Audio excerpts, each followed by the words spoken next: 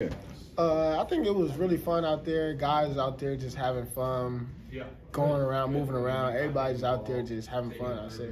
What was the competition like between you guys and the receivers? I would say it was real competitive. It's been like that all spring for us, so we just was saying this is just a spring game. It's just fans in the stadium now, but at the end of the day, it's still practice, so we're going to go out here and compete with each other. Couple interceptions for your teammates. Have they stood out to you all spring, or was it just today? Making plays on the ball. All spring, making plays on the ball. Today it was just we was more excited because, like I said, the fans in the crowd, so we had to give them a show. But all spring we've been getting interceptions. Now, talking about that, how was it to play in front of fans at the Coliseum again?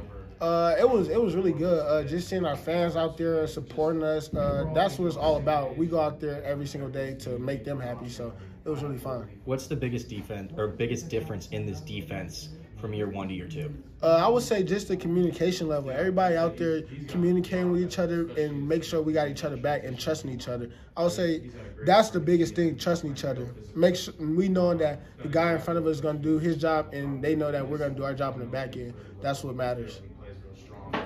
First team defense, first team offense to start the game, 3 plays, touchdown. What was going through your head when you saw that? Really, it was just like, dang, they came out here quick. They got on us, but at the end, it was like, all right, that's just the first drive. We still got a lot more game to play, so let's go out here and pick it up.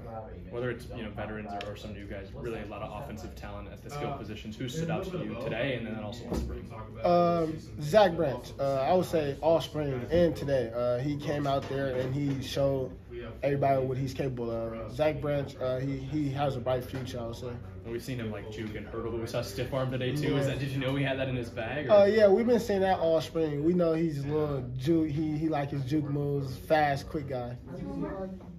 How do you think the defense got better this spring, the last 15 practices? I would say defense got way better. Even just, like I said, communication level, tackling wise, and even we see the young dudes even like just stepping up, and when their numbers is getting called, they know what to do. They're locked in every single time, so they're ready. So I would say that's a big thing too.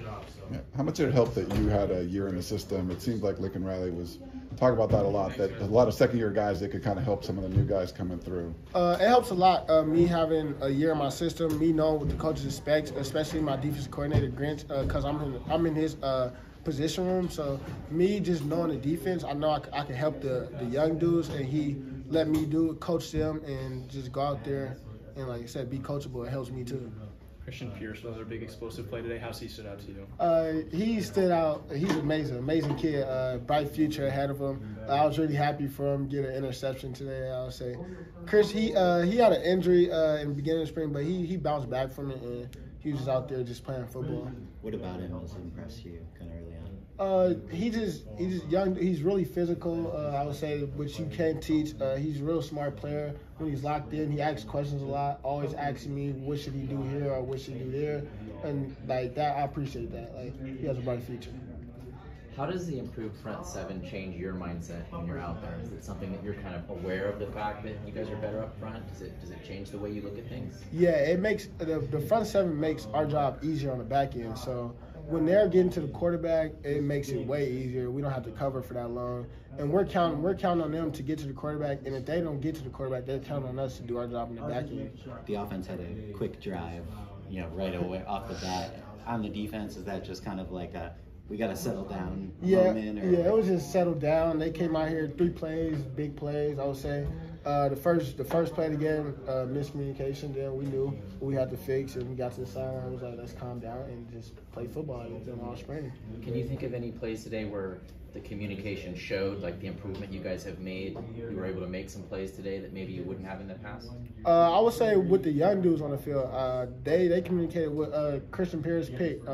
There was a lot of communication going on in that play.